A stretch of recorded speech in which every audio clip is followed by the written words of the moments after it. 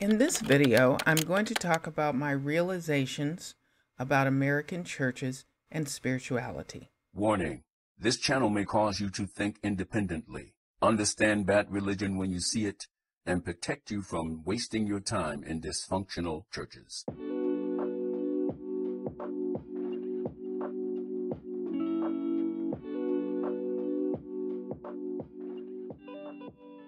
Hi, I'm Renee, and this is me in the 1980s, saved and sanctified. Yeah, that was a term we used in our testimonies to let everybody know we were measured up. At 19, I joined a group that called themselves the Church of God. We felt our doctrine was perfect, and we were on our way to heaven if we followed our pastor's rules.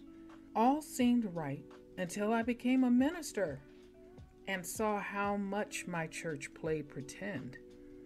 I began to study what was inherently wrong in our church and why this religion inflicted so many emotional scars on my family and others. Now, my family is free and healing after leaving this system, and life is better. Follow me as I show you the problems with extreme religion and what you can do to recover and why you should simply stay away. Welcome to the Changing Room. Hi, I'm Dr. Renee Milton, and today's video is about my moment of realization. I would like to say that if you like these videos and you want to subscribe, please do. I have below a list of helps for people that need therapy and need assistance with their life, getting out of a abusive spiritual situation or an abusive group. So let's get started. It was like a club. So if you dressed a certain way and you got in with the right people, then maybe you could get something accomplished. If you didn't, then your chances are kind of iffy. And so that's kind of how people operated in this group. They did not really take to heart Ephesians 4 and 11. And Ephesians 4 and 11 talks about there are different offices in the ministry. So they became a pastor-only organization. The reason I talk about many of these issues on this channel is not just to talk about my past church, my former church, but really to note, and hopefully people will pick up, that there's a real problem with the structure of American churches. The authoritarian church would not exist except for the structure of a lot of American churches, which are so pastor-centered. They are centering around this one person, and this one person has so much power that the wrong person in that position, he could do anything he wants. She could do anything she wants. And it's really, from my reading of the Bible, very unbiblical structure that we have accepted in America as biblical. We think there's this one person that we're all supposed to look to, and we forget completely about Jesus Christ himself. So we have these men and women that have gone to seminary school and they take these positions as pastors, or they develop a church and then maybe they have great charisma. But after a while, it becomes, in a sense, very authority-centered. The word of the pastor, because of his influence and his charisma, becomes the word of the day, when it really should be the Bible that is the word. It really should be what Jesus said as the final word. But because we have set up these systems in America and these churches, it has become something else. And that is why even today, I am very concerned about joining any particular church. I tend to get my spirituality as I go, but I am very cautious about it, because not only was my church under this spell, but I see a lot of American churches are under this same type of influence, under this spell. So this is the crux of all of my thoughts about what I do on this channel and why I do it. There was a moment when I realized spirituality doesn't come in a box. It doesn't come in this neat little gift wrapped present that you take and you pull it out every now and then. And you pull it out at church, and you pull it out when somebody mentioned a scripture, and you pull out your spirituality. God is, I am realizing, a lot larger than my group. God is just overall, he's so big, and the concept of him is so unimaginable that to say that he is confined to a particular church, to a particular group, and even to a particular religion is very short sighted.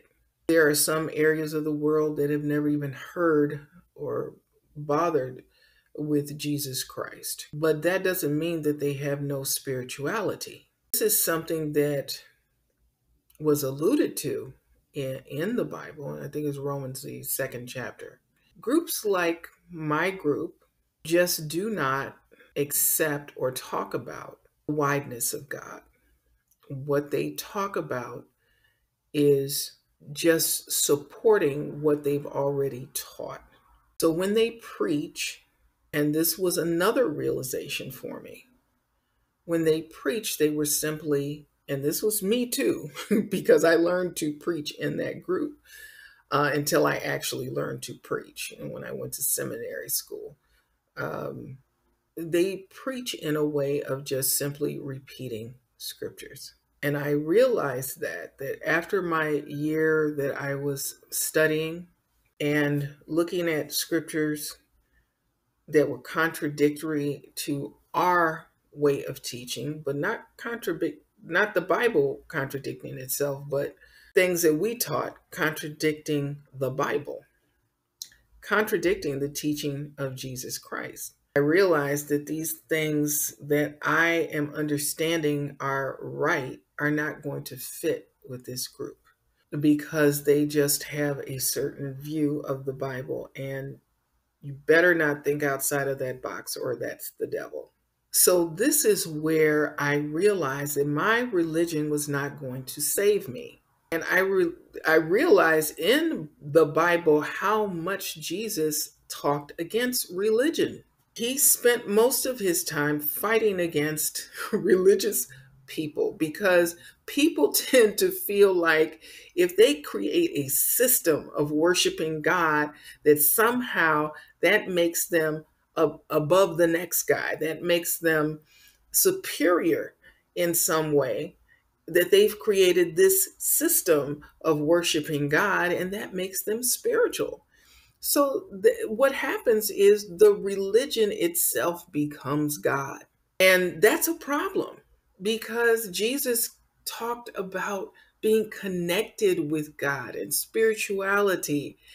And he would talk with the Pharisees about their views, their minute views of all of these rules and regulations that they had to make themselves closer to God. But that's just a lot of times what we have today in American churches is people creating systems and creating rules for other people about how to worship God and confining you to those boxes and then saying, okay, this is the way to heaven. Everybody wants to go to heaven. And so if you have made it convenient for people by giving them a list of rules, giving them things they do, and all of they have to do is follow all these rules, people will do it. People many times will not seek for true spirituality as long as they have church, because all they have to do is go and show up and give God a little something, something, and then they go on about their life. But that's not spirituality. Spirituality is having God in your life 24/7, in your life all the time. You are God conscious.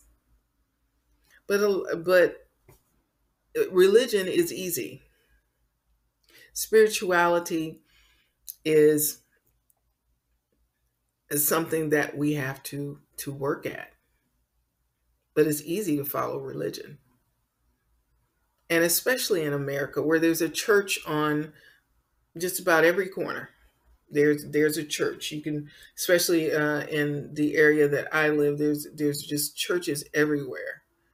It's very easy to get some money and set up a church and be a pastor, and then have all these people pay you tithes forever and ever, 10% of their income, and you live off that.